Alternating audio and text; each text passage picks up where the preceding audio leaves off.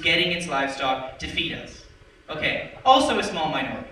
The fact is that we cannot, within this debate format, evaluate the claims that Mr. Friedrich's putting forward. It's not to say that they're incorrect, but I think it's pushing us too far and sort of asking too much of us for me to say, well, I think this particular method of farming, this technical aspect, does reduce suffering versus this particular aspect doesn't. I think that's particularly unfair. What I think we can do is idealize and generalize and say there are out there some sustainable ethical practices for farming livestock, and we should be focusing on those and trying to promote those within our society. We do that not by abstaining from eating meat. We do that by, as individual actors, choosing consciously to get meat and consume meat from ethical and sustainable sources. And I think that's the best way to promote an animal welfare agenda than it is to abstain from meat completely.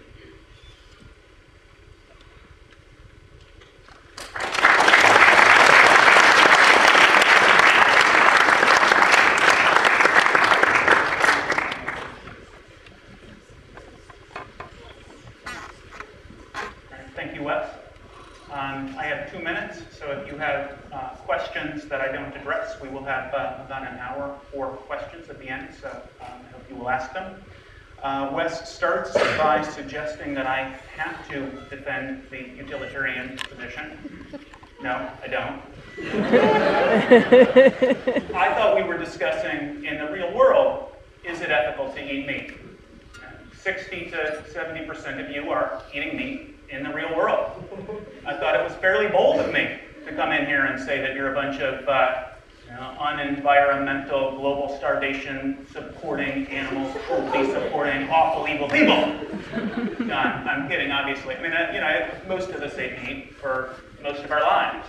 I ate meat for 17 years. And, my goal in being here is to raise issues and to hopefully have you go back and investigate the claims that I'm making, all of which are based on respectable, all of the environmental and the world starvation statistics are from the United Nations.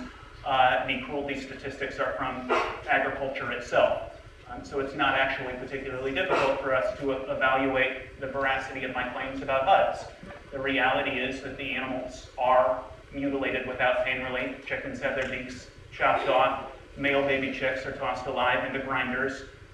Chickens are growing 6 to 7 times as quickly as they did 50 years ago. Their death losses are about 1% because of all the drugs and the genetic breeding. I mean, all of this is from the industry, and it's not at all hard to verify if you look into it. For me, it really does distill to what does ethics mean? For me, ethics means I don't pay other people to do things that I would not do personally. It's really super simple. And it doesn't involve some idealized future world, which I hope somebody will ask about, because I'm happy to spend a couple minutes on that, but perhaps not in my final 2 minutes. It involves saying, would I personally throw that food away? Would I personally want to cause all of that extra global warming? Do I personally want to cause those animals to suffer so miserably? If for you, the answer, like for me, is no, then I hope you will agree with me that it is not ethical to eat meat, because it does all 3 of those things every time you do it. Thank you.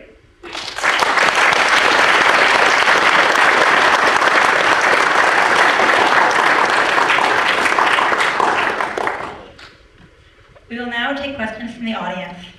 If you have a question from Bruce Friedrich of PETA, please line up on this aisle. And if you have a question for Wes Hopkin of the Harvard Speech and Parliamentary Debate Society, please line up in this aisle.